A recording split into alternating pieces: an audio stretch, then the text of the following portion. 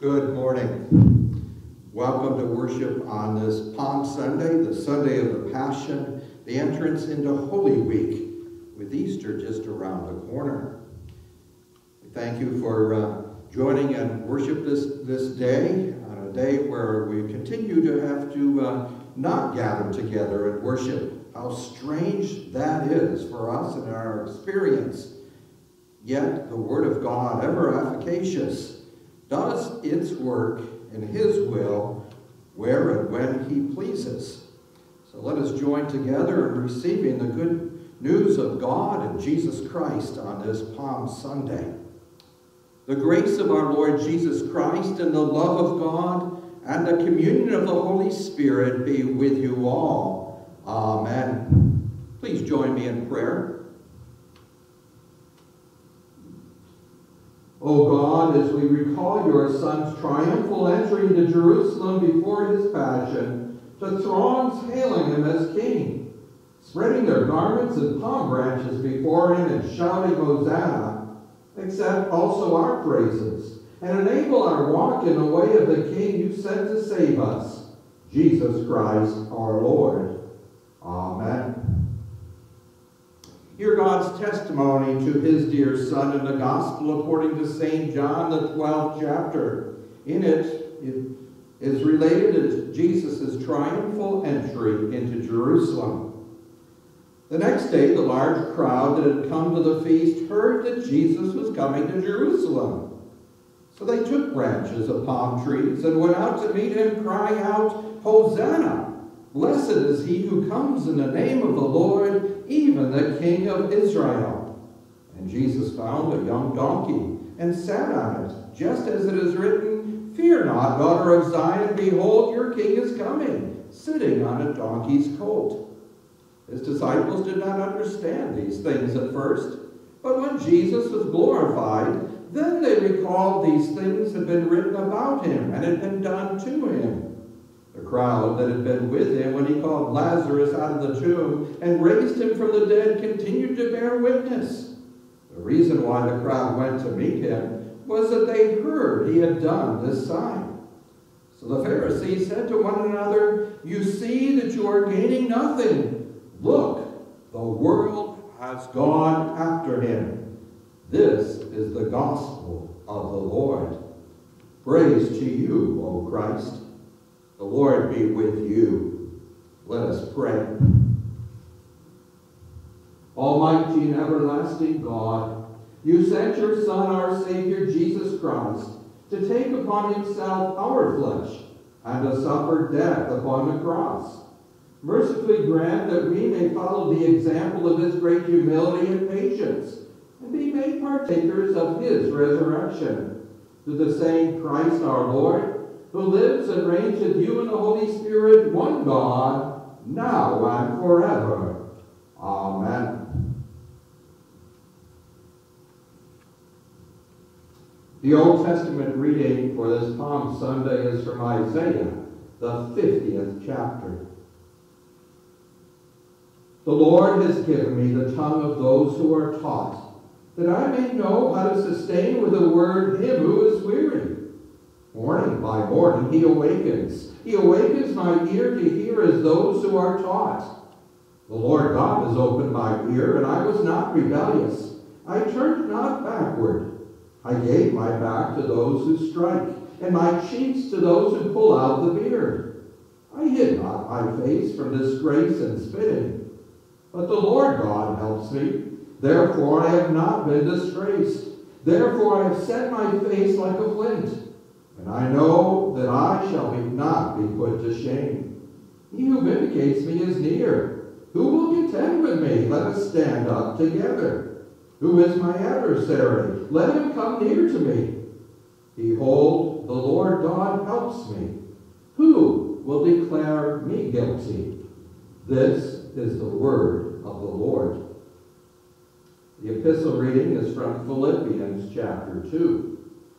Have this mind among yourselves, which is yours in Christ Jesus, who, though he was in the form of God, did not account equality with God a thing to be grasped, but made himself nothing, taking the form of a servant, being born in the likeness of men. And being found in human form, he humbled himself by becoming obedient to the point of death, even death on a cross. Therefore God has highly exalted him, and bestowed on him the name that is above every name, so that at the name of Jesus every knee should bow in heaven and on earth and under the earth, and every tongue confess that Jesus Christ is Lord, to the glory of God the Father. This is the word of the Lord. Thanks be to God. In John chapter 12, we hear Jesus say, "The hour has come for the Son of Man to be glorified." Hear the Holy Gospel according to St. John, the 12th chapter. Now among those who went up to worship at the feast were some Greeks.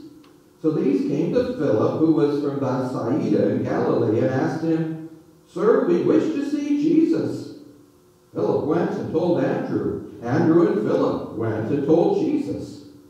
And Jesus answered them, "The hour has come for the Son of Man to be glorified. Truly, truly, I say to you, unless a grain of wheat falls into the earth and dies, it remains alone. But if it dies, it bears much fruit. Whoever loves his life loses it, and whoever hates his life in this world will keep it for eternal life. If anyone serves me, he must follow me. And where I am, there will my servant be also. If anyone serves me, the Father will honor him. Now is my soul troubled, and what shall I say? Father, save me from this hour? No, but for this purpose I have come to this hour. Father, glorify your name." Then a voice came from heaven, "I have glorified it, and I will glorify it again." The crowd that stood there and heard it said that it had thundered. Others said, "An angel has spoken to him." Jesus answered, "This voice has come for your sake, not mine. Now is the judgment of this world. Now will the ruler of this world be cast out. And I, when I am lifted up from the earth, will draw all people to myself." He said this to show by what kind of death he was going to die.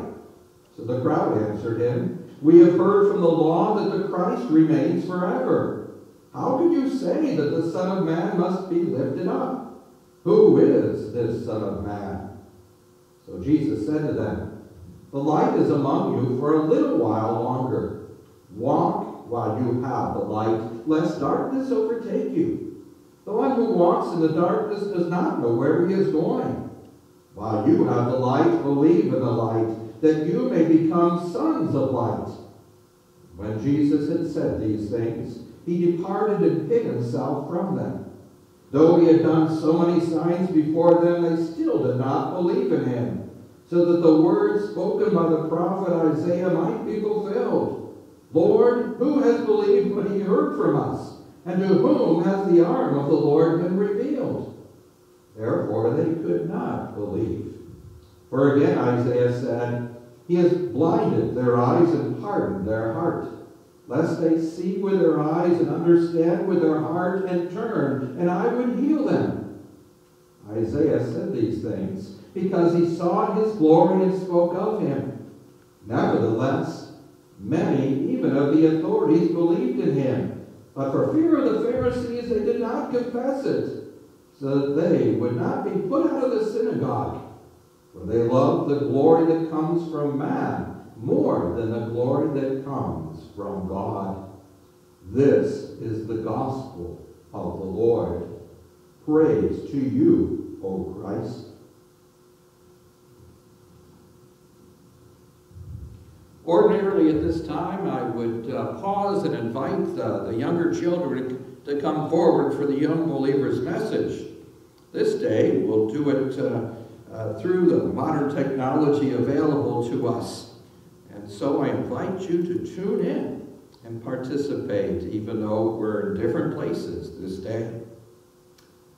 In Matthew chapter 21, we hear that on the day after Jesus is entering into Jerusalem, the blind and the lame came to Jesus in the temple, and he healed them.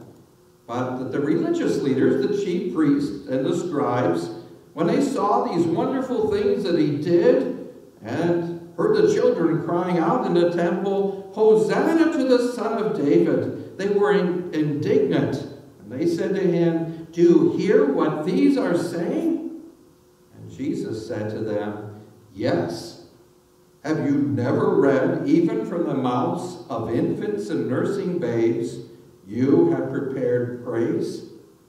And leaving them, he went out of the city to Bethany, and there he lodged. Yes, on a Sunday long ago, Jesus entered Jerusalem, and the people of all age groups were excited to see him. After all, they'd heard about his miracles, especially that he just raised Lazarus from the dead. That's right, Lazarus was no longer dead. Jesus had raised this man who'd been dead 4 days back to life. Lazarus was alive and well, and people were very excited about this news. They were excited to see this miracle worker. And as Jesus came close to the city, they saw him riding on top of a donkey, and they shouted to him, "Hosanna!" That's way better than saying, "Hip, hip, hooray," as if we were saying, "Isn't this great?" For Hosanna is actually a prayer. It means save, we pray. And by shouting Hosanna, they were saying that this Jesus, who was entering the city of Jerusalem atop a donkey, had the power to save. But by the very next day, Monday of that week, many of the adults were no longer praising Jesus. Oh, some had turned God's house into a den of thieves. They were extorting money from the hands of those who had come to worship the Lord in the temple. Other adults were grumbling to Jesus that children, like some of you, were still shouting to Jesus in the temple, "Hosanna to the Son of David." Remembering those special days today, I really plan to have you, our children and youth, leading us into God's house of worship, waving palm branches, saying our hosannas together. And while this terrible virus has kept us from being able to be together in God's house this morning, we can still, from our various homes, celebrate Jesus coming to save us. So on the count of 3, I invite you, whatever your age group, to join in shouting with me, Hosanna. 1, 2, 3. Hosanna! Save, we pray. Yes, you and I, though we're at a distance from each other, still believe that Jesus has power to save. One day we'll be back into this place of worship, or into the sanctuary at Trinity and Hope, and we'll be rejoicing to be together once again, receiving the gifts of God and praising his glorious name, much like the people did on that first Palm Sunday, and the children did the next day. Hosanna to the Son of David. Blessed is he who comes in the name of the Lord. Oh, we don't only believe that to be true, we know it by the power of God, the Holy Spirit, at work in our lives. And that's why we call Jesus our Savior. Well, be blessed this Holy Week. As you continue to spend most of your time in your homes, may the Lord bless you and give you the patience to deal with everybody else under that roof. And also help you not to forget your Savior who is with us always. Amen. I invite you, I've sent out an email with the text to a couple hymns that we will sing. The first being Ride On in Majesty. I'm going to be singing it here in this particular sanctuary, but I invite you to join along from wherever you may be this morning. Let us join together in singing the hymn Ride On in Majesty. Ride on in majesty, hark all the tribes, Hosanna cry. O Savior, meek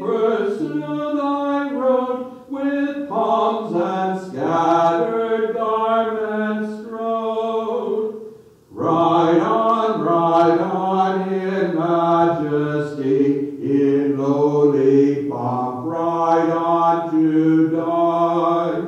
O Christ, thy triumphs now begin, o'er captive death and conquered sin.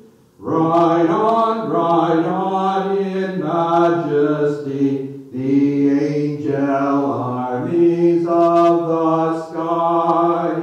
Look down with sad and wondering eyes to see the approaching sacrifice. Ride on in majesty, thy last and fiercest strife is nigh. The Father on his sapphire throne awaits his own anointed Son. Ride on in majesty, in lowly pomp, ride on to die. Bow thine head to mortal pain, that take, O God, thy power and reign.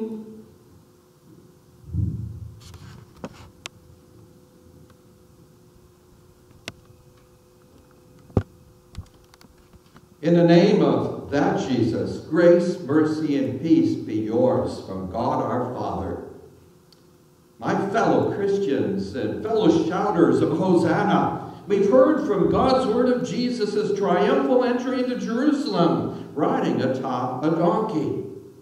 But by week's end, God shows us Jesus leaving Jerusalem, no longer atop a beast of burden, but now having become the burdened one. Not just with the weight of his cross. After all, the Romans would grab Simon of Cyrene in part to do that. Rather, we see Jesus departing the holy city, carrying the weight of the sins of the world. No other man could do that. Only one, the God-man Jesus. Behold, our burden bearer, sent by God. Oh, a great crowd, a great throng, palm branches in hand, greeted Jesus, shouting, Hosanna! Blessed is he who comes in the name of the Lord. Blessed be the King of Israel. But just days later, fickle human beings just like us had changed their tune. Crucify him, they cried, as Jesus, beaten to a pulp, staggered from the city under the weight of the very cross on which he died. Crucify him, who we, just that last Sunday, declared Son of God, the King of Israel. How dare he agree with our witness that he is Messiah come in the name of the Lord? Therefore crucify him. And yet in the greatest twist of ironies, their first and last shouts that week are the same. For crucifying this Jesus fulfills their hosannas. Answering each hosanna, meaning save, we pray, Jesus willingly assented to go to a cross, not in order to save himself, but instead suffering under the weight of the burden of our sin. There he trusted God, even as the crushing weight of sin and guilt of a whole world full of godless sinners, including you and me, was laid upon him. Into his Father's hands he committed his spirit, even to the death. People showed their best and their worst. On this day, multitudes confessed Jesus as God's long-promised Messiah, the Son of David, as he entered Jerusalem. By Friday, as he died outside Jerusalem, one lone Roman centurion confessed Jesus as the very Son of God. Jesus, Son of Man and Son of God, God's anointed one, God's provided burden bearer has come. The accounts that we hear today and then later this Holy Week aren't just about long ago happenings. They're also about an ongoing witness to our lives of sin and guilt and what we ourselves merit for our sin. That is death. Yet for us, who'd otherwise be dead to God in our sins, We also hear in these accounts the revelation of God's gift for us to live. Where? Well, in Jesus, the burden bearer born to take away our sins and to give us life. Many would prefer to kind of ignore this image of Jesus as the bearer of the burden of our sins. Many would prefer to deny their sinfulness before God, proclaim their self-righteousness, that they're doing a pretty good job before God. Some would rather worship him simply by exalting him, by lifting up his name on high as King. Yet, hear the word of God. What does it display for us this day? It shows us how easily we human beings turn a deaf ear to God. God's perfect holy testimony also reveals that Jesus comes not to revel in being exalted by us, but rather to be lifted up on a tree of death with our sin. For if he does not bear your sins, you can't worship him rightly as the one he truly is. To worship Jesus rightly is to have him bear your sins. If your sins aren't on him, then they're still on you. And that leaves you lost to God, for you cannot redeem yourself. And if Jesus does not carry your sin, then you have no true lasting life in you. For still today he comes to you and me not to be served, but to serve sinners, to lay down his life for us, to bear our sins' guilt, our shame, and God's punishment in our place, to bear you and me in his nail-pierced hands, on his whip to shreds back, our good shepherd giving his life for his sheep, so as to carry us through death to everlasting life, not into the old, but into the more perfect heavenly Jerusalem. And that's what God places before us and his church this week. What God says it means to confess Christ as Lord. The faith we confess with our lips points to Jesus as the crucified Lamb of God sacrificed for us, the scapegoat upon whom all our sins are laid. He who made himself nothing. Jesus, our willing burden bearer, willed to do this. And it's how he wants us to see him. Going forth under the whip to the cross, he would have gone anyway. Such is his love and mercy. It compelled him, and his compassion kept him there on a cross to die so that we might live. Even as people declared, if you are the Son of God, come down from that cross. He was bound so as to free us from our burdensome sin and death and the devil, with every trouble and worry and pain they bring. He came to free us to live for him in his kingdom already here on earth, and one day heaven without end. Paul instructs us, have this mind among yourselves. Have the mind seeing Jesus as your perfect servant, your burden bearer, who did not count equality with God something to be grasped, but made himself nothing, taking the form of a servant, and humbling himself even to the death on a cross. Have this mind among yourselves. Confess this faith, that Jesus bore the sin of the world, but also the burden of your sin for you. And have this mind, which is already yours in Christ Jesus. His life is now ours, as Jesus unburdens us of our load of sin in order to bear each other's burdens. He forgives, and so he frees us to forgive. His love enabling you and me to love. Our Savior serves to free us to serve and to do so joyously. Not because we have to, but because we can, led by his Holy Spirit. And this is God's good and holy will for us all. For God so greatly loves and treasures you and me that he has given us his Son, who took our place and became the bearer of all our sins, so as to give us his kingdom and his life. He gives all that we need for our lives in the here and the now and forevermore. Oh, mind you, we can't earn God's forgiveness or approval or our rescue from death or heaven itself. For here, in Christ, it is freely given us. When he died, his last will and testament took effect.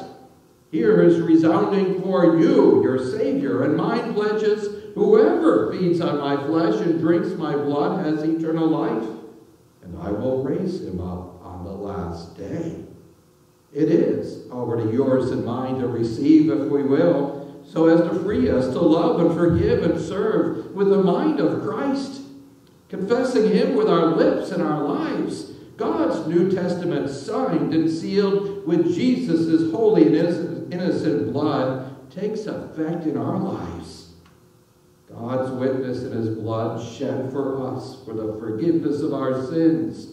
Here, a divine inheritance, ours for the taking, with God's pledge and seal of his divine favor. For God's supplied scapegoat, Jesus, is still serving us with his very body and blood to give life and freedom, in order that just as he left Jerusalem differently than he entered, so too might we leave this earth in a different fashion than we entered. After all, we entered burdened with our sin, but our burden bearer took it all upon himself. He has come to take away our sins and our sorrows, all our cares and concerns, so that his blood be upon us and our children in the most wonderful of ways. His blood of forgiveness, his blood of life, shed in love for you and me to free us from sin's death, to free us from selfishness, to serve God in selfless love and joy. For indeed our cries, Hosanna, save, we pray, are fulfilled with Jesus' crucifixion and resurrection. First his self-sacrificing service for us on the cross, and then our justification come with his resurrection from the dead. He went to that cross and to that tomb for you and for me to bear our burdens. He didn't consider it beneath him or too lowly a service, or even demeaning to his divinity in any fashion. On the contrary, it was exactly what a loving God would do. And so the Son of God did it, and still comes to serve us, taking what is ours, all that filth, all that sin, all our death, and giving us what is his, life and purity and right relationship with God. So, this year, how shall we greet our servant King Jesus? On this Holy Week, where we cannot gather in the households of worship and prayer and praise of our God, how are we going to do that? Well, by doing this week as we are to do every week, to welcome our Savior, King, and sin-bearer into our lives as he comes to us through his word, much as those throngs welcomed Jesus long ago. Same Savior, same pardon for sin, same prayer, Hosanna. Indeed, blessed is he who comes to us in the name of the Lord. Hosanna in the highest. Amen.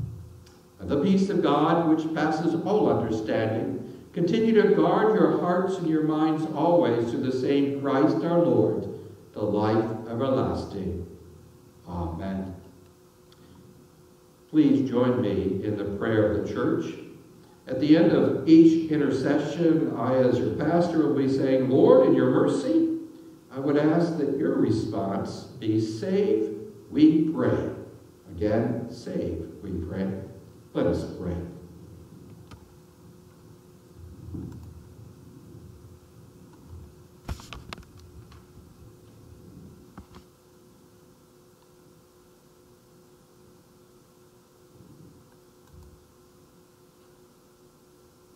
Jesus, King of the ages and Savior of mankind, enter Jerusalem to the cries of Hosanna, save, we pray.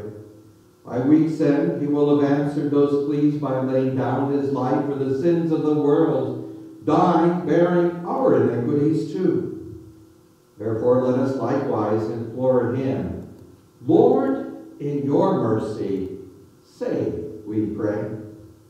Holy Father, as once your Son was welcomed with palms and hosannas, help us to welcome him who comes to us this day in his word. Keep your scattered church in your mercy, kept faithful by you and ever numbered within your kingdom. Guard against us against all false teachings, and help us to discern truth from error, that none might be lost from the fellowship of your Son. Look with kindness on us in these times of social distancing. Comfort us with your promises, including that we remain one in the mystical body of our Lord Jesus Christ, your Son, and part of the great communion of saints.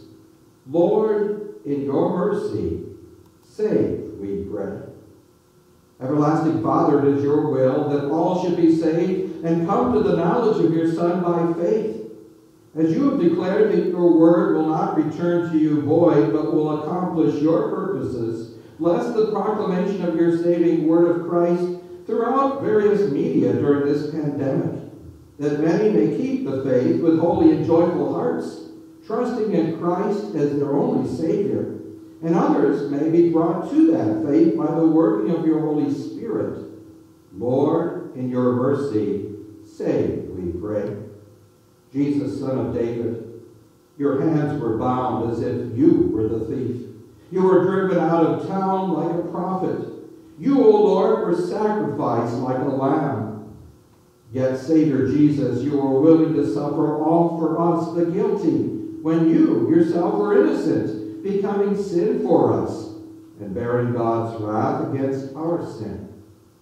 Give to your word success and deliver us from darkness and fear, that we may walk in your light with faith assurance in this world of trial, and also have hope for the world yet to come. Lord, in your mercy, save, we pray.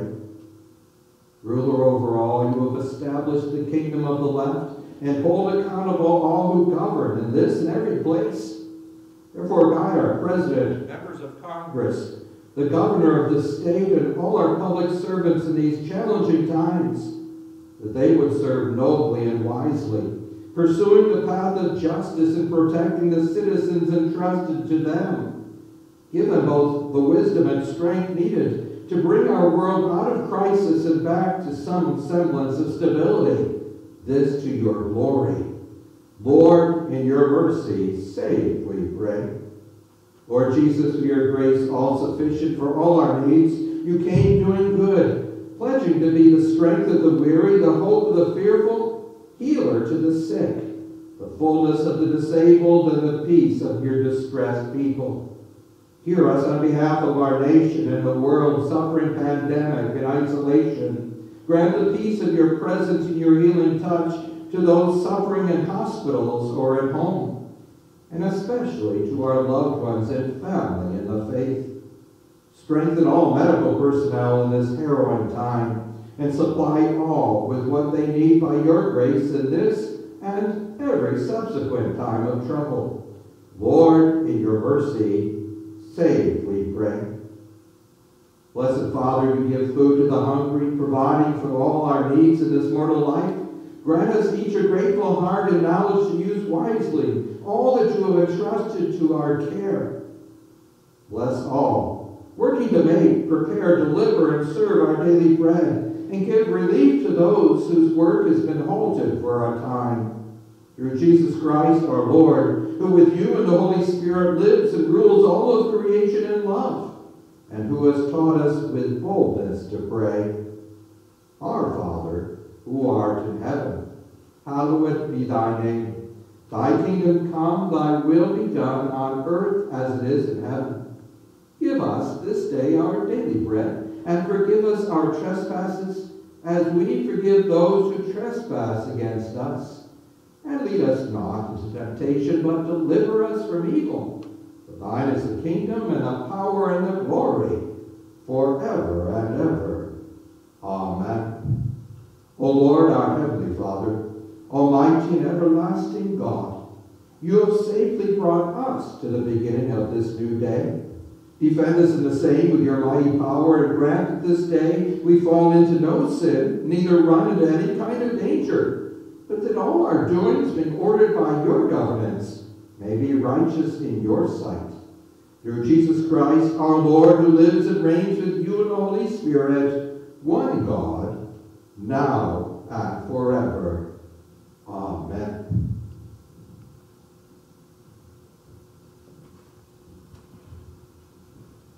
The Lord bless you and keep you. The Lord make his face shine on you and be gracious to you. The Lord lift up his countenance upon you, that is, smile upon you, and give you peace. Amen. I would enjoy those of you who are inclined to turn to, hopefully you printed a paper with the hymns appointed for today. Let us join together in singing Hosanna, loud Hosanna. If you're not inclined to sing, but you have the words before you, please follow along. Hosanna, loud Hosanna, the little children sang. Through pillared court and temple, the lovely anthem rang. To Jesus who had blessed them, close folded to his breast, the children sang their praises, the simplest and the best. From olive that they followed, mid an exalted crowd, the victor palm branch waving and chanting clear and loud, the Lord of earth and heaven rode on in lowly state, nor scorned that little children should on his bidding wait. Hosanna in the highest, that ancient song we sing, for Christ is our Redeemer, the Lord of heaven, our King. Oh, may we ever praise him with heart and life and voice, and in his blissful presence eternally rejoice.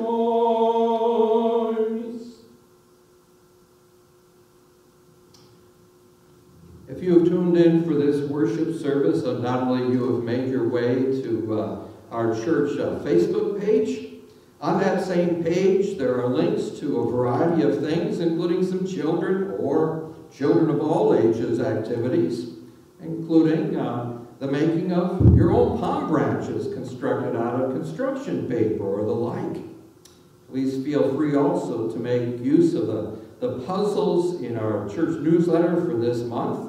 They're there to direct our attention back to the Lord of grace and of glory, to remind us of the depths of his love for us, and laying down his life for us only to pick it up again to share it joyously with us. May you be blessed through those, and also in the newsletter, please take note of the various opportunities to continue to be fed with God's Word through continuing services from here at St. John and Hillsborough Sanctuary, but also Main Street Living on TV and some of the other websites there in which you can tune in for worship and devotions, chapel services, and the like. May the Lord continue to uplift us with his word of grace and truth in Jesus Christ our Lord. May the Lord continue to keep you in his peace, and grant you to serve him even in these difficult times of isolation from one another, with great joy that he is with us now and always and forever. Peace be with you. Amen.